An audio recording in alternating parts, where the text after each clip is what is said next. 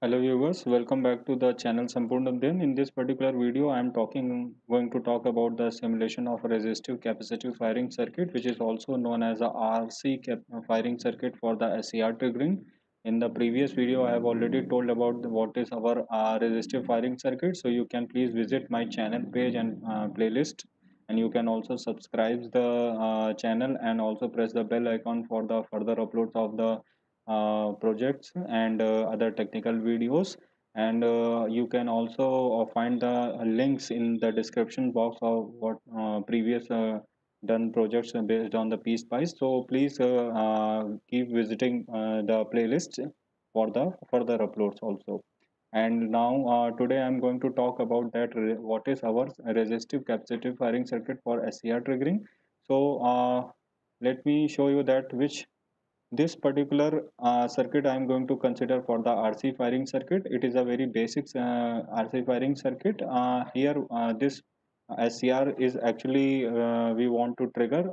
Here this one is a step down AC supply along with the load. This external circuit is known as the power circuit because ultimately you want to apply your SCR as a switch for the operation of this external circuit, and because here you can have a high voltage supply or low voltage supply depending upon the rating of your SCR. And but here actually in mostly we used to supply the step down supply so that our SCR cannot damage, and we have to apply the source as per the rating of the SCR, and the load is connected in series with it. This particular circuit, which is also connected across the supply, is known as the control circuit because ultimately this combination of diode, resistance, and capacitance circuit is going to provide the triggering pulses for the SCR. And here in this particular circuit, unlike the resistive circuit of firing, we have connected a reverse diode over here, and forward diode is also D1 is here. This diode D1 is actually ensuring the unidirectional current flow of the gate current in this direction, and this D2 is specifically installed to provide the charging of your capacitor during the negative alteration of the AC supply. And these resistances, one fixed resistances and one variable resistances is applied over here to actually change the triggering sequences of the SCR, or different firing angles it will provide.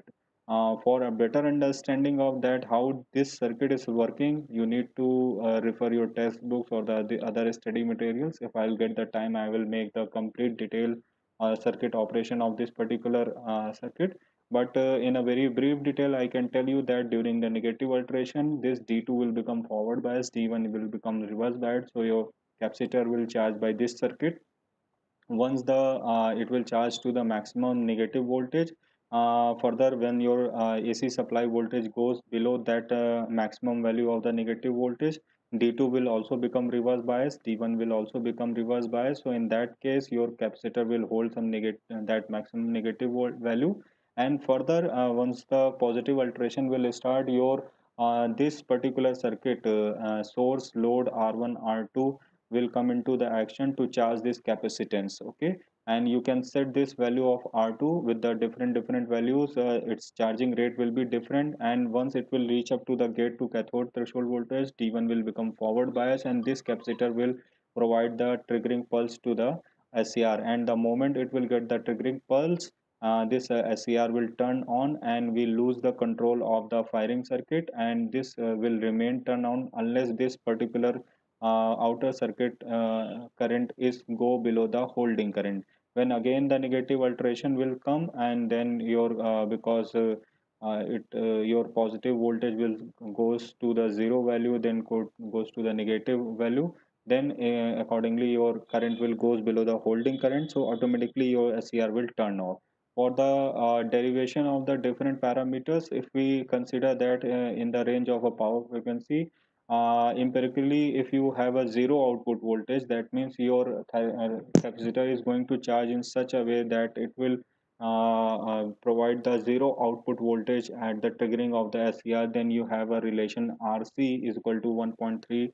T is the time period of the supply upon 2, which is almost equal to 4 by omega, that is angular frequency of the supply voltage, that is 4 upon the 100 pi. So from this you can have a one relation, and from the this circuit of a source load R1, R2 and C, depending upon the KVL analysis, we have a certain relationship which will be which provide us the value of the R also over here. So based on this we can design our circuit for the certain particular SCR, and it's a data sheet you can refer so that you can decide these values also. Now quickly we'll going to move to simulate this circuit on the PSpice. So let's open the capture CIS first. Okay, now go to the file menu, new project. I have already told that how to make all this new schematic and project RC firing. Okay, analog mixed ready. I have already given the directory. So okay, create blank project. Okay, now your schematic window will be open. Now here you have a place part option. So you have to take V sign option for the source. Your source will be here. Okay, now you have to take one SCR, which is 2N1595. I am going to use. You can use any SCR which is available in the library, but mostly people use 2N1595. It is your desire that what SCR you want to use. You can use different SCRs, and you can actually have the different values. We required a resistance R analog. Okay, uh, first we can put a resistance over here, then we can say that one uh, resistance for variation. Okay, now we one more resistance we required for the load. So for that I can place it over here somewhere. Okay, uh, now we required a capacitance C analog. We have to type C over here, rotate it by control R. Let place it somewhere here. Okay, now we required the diode. Here I am going to use D1N4002 diode. Different diodes have different ratings, so that you can decide as per your requirement at what diode you required. One diode which is provide the unidirectionality of the current. Sorry, actually I left that one. So another diode you can rotate. It is for the negative alteration charging of the capacitor. Now the diodes are there. Now I think all the components are there, so we can place the connection. Click here, move it and connect to the outer circuit first of all, so that you get idea that how to connect it. Here capacitor is connected like this one. Okay, your this particular SCR getting trigger here. Okay, and your resistance is connected. Okay, like this. Now we can one more connection is required between R1 and R2. Okay, now we can rename this. R1 and R2 is a correct name, so I'm not going to change. Here I can change this name to the load so that it will be clear to you.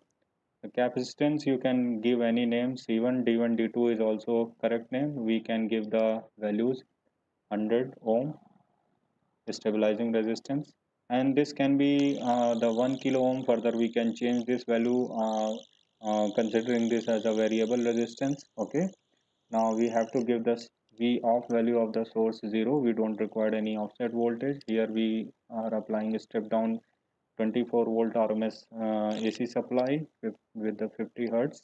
Okay, and the load I can give 150 ohm. Okay, so this is all about your connection of the circuit, where you want to observe your results. So across the load you want to observe, so have a voltage differential marker.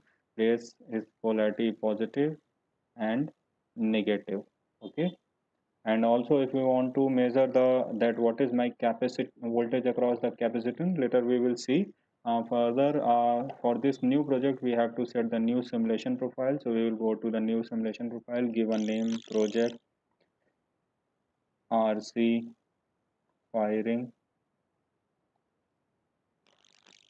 SMP means simulation profile. You can give any name as per your desire. For clarification I have given SP.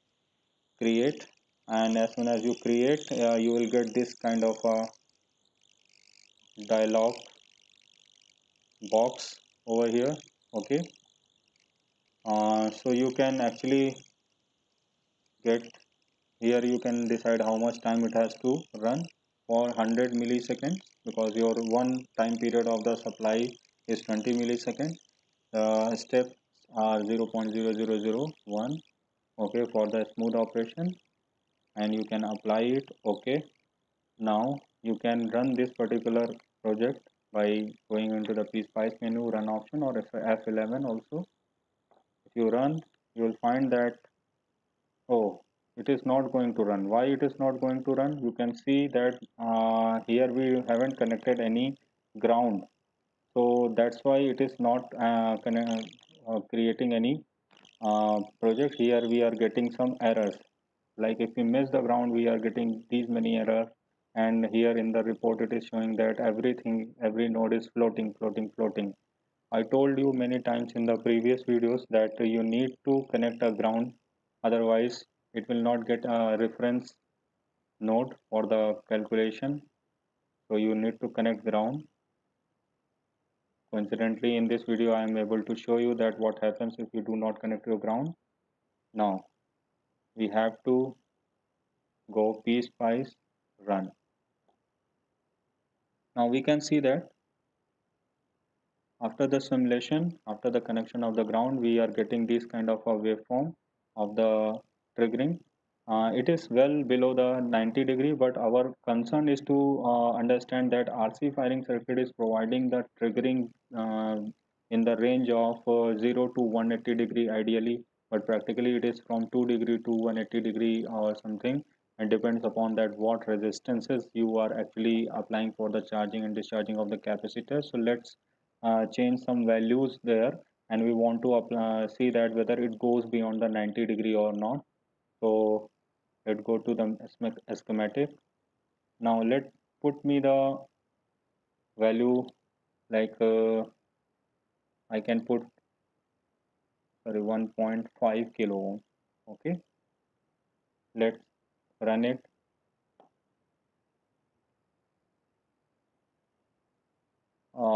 Okay, still it is having a very small change, so we have to change it considerable value.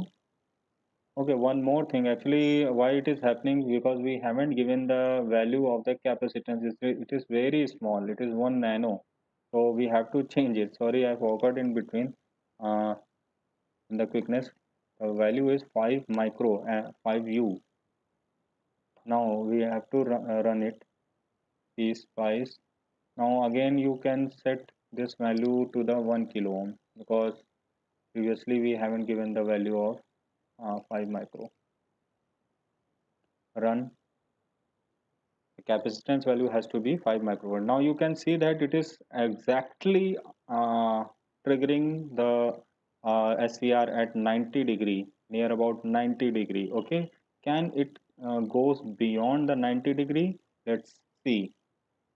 Okay, here we can increase the value 1.5 kilo ohm. That means 1500 ohms. Okay, now we'll go for the run option.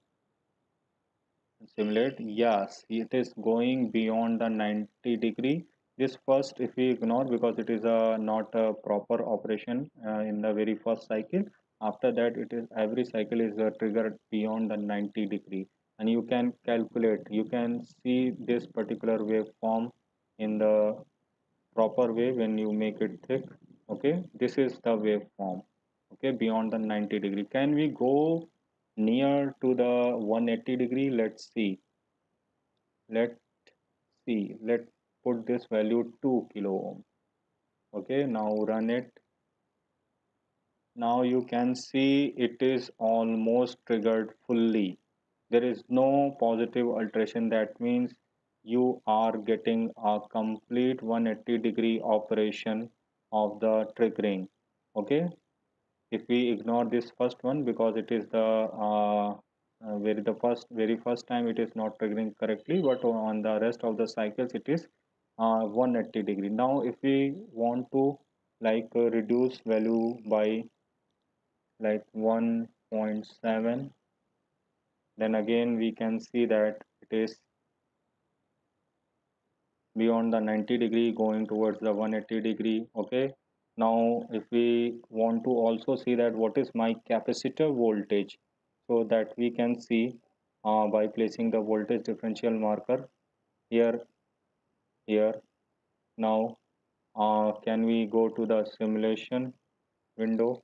Here we can see that. Okay, let me make it bold so that you can observe it very easily. Now make it also thicker also. Yeah, here you can see that. And if we also include the trace of the supply voltage, let's see that what is my supply voltage. Okay, now let me change the color of the supply voltage so that you can be able to observe it clearly. Okay, now this is, now you can see that up to this negative value of the supply voltage yellow waveform, this capacitor is charging up to the negative voltage. Then as soon as the positive alteration will start, it will going to charge in the positive direction with the help of R1 and R2. And if you change the value of R2, then this rate of charging will be changed. As soon as it will reach up to the threshold voltage of the SCR, it will fire the SCR and you will get this green color output waveform of across the load. Because ultimately your supply voltage is this one at this moment when it is triggered, so you are getting this kind of a voltage across the output. You can measure all these things by using the toggle cursor option, or you can also count your division, because one alteration is of 10 millisecond and it is having the 5 divisions, so each division is of 2 milliseconds. So you can see here 1 2 3 4, almost 4 divisions are there, 1 point lesser than 4 divisions. So we can say that 2 4 6 8, near about 7.9 millisecond is the triggering instant of this one. And you can put into the formula like alpha is equal to omega t, where omega is your 2 pi f. That means f is 50 hertz and it will become 100 pi. And for the t you can put 7.9 millisecond. So 100 pi into 7.9 millisecond means your alpha value will be there if you solve this particular equation, that 100 pi into 7.9 millisecond. So you in this way you can get the operation of your SCR. Also you can put your toggle cursor over here at this instant. Actually so many waveforms are there. Yeah, so you can see that it is after the this 20 millisecond. So if we consider, it is 7.642 exactly, 7.642 milliseconds. Okay, so you have to multiply this 7.642 into 100 pi, you will get your alpha value. Okay, this is all about your firing circuit, RC firing circuit of the SCR. I also make a video for the RFiring circuit, which is available in my playlist. You can visit there and you can watch other related projects also. So this is all about the RC firing circuit. I hope you have understood it very well. And please subscribe the channel and press bell icon for the further uploads and notifications. And thank you for this.